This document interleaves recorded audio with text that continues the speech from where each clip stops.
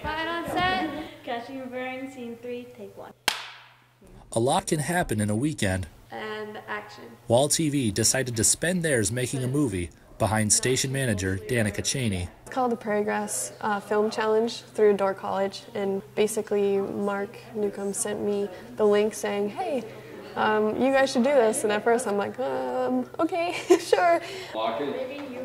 Each crew must create a script from scratch and shoot a 5 to 8 minute film entirely within a 48-hour period of time. I think everyone's just a little bit more hectic, like kind of worried about like, are we going to finish on time?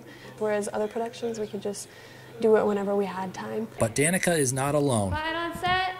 Joined by comm department veterans and 2 rookies to Wall TV, Bella Ruiz and Morgan Roberts.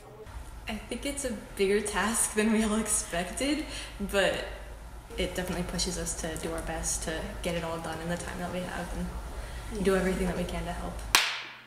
I really enjoy working with everybody on the crew. They're all really passionate about what they're doing, and then the Bascom family volunteering to help us out. That's just amazing. It's just fun to work with them. We're lucky that we found such natural-born thespians like my mom and dad to play those parts. Maybe in the future, if we get good at it, maybe we'll make a family movie sometime.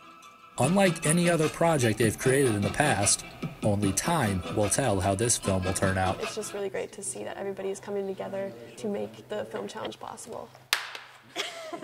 Mitchell Kieran, Wall TV News.